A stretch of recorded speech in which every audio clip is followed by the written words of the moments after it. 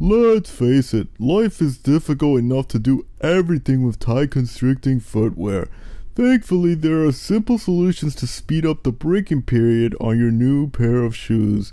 Let's get started. Now, before trying any of the methods in this video, I highly recommend you start off by applying a leather oil conditioner on the shoes you wish to stretch out.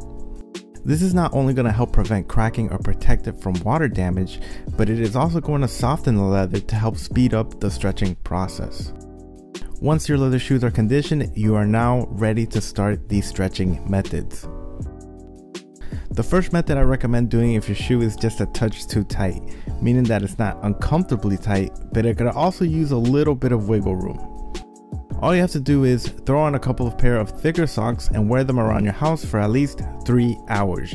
You may have to repeat this cycle more than once. The second method, we are going to be using the heat of the hair dryer to help speed up the stretching process. This is very effective on softening the leather, and it will help expand your trouble areas.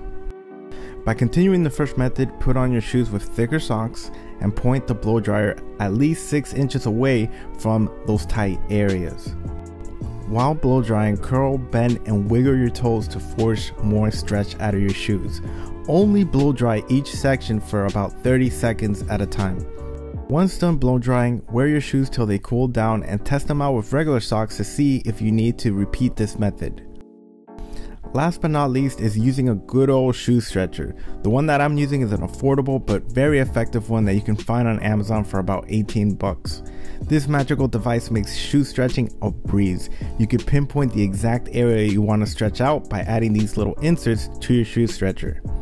All you have to do is simply insert your shoe stretcher, rotate the nozzle to get a tight fit inside the shoe, and rotate the metal handle to expand the width of your shoe. You want to leave the shoe stretchers in for about 8 hours or so, and if the shoes are still too snug, then repeat the same process again.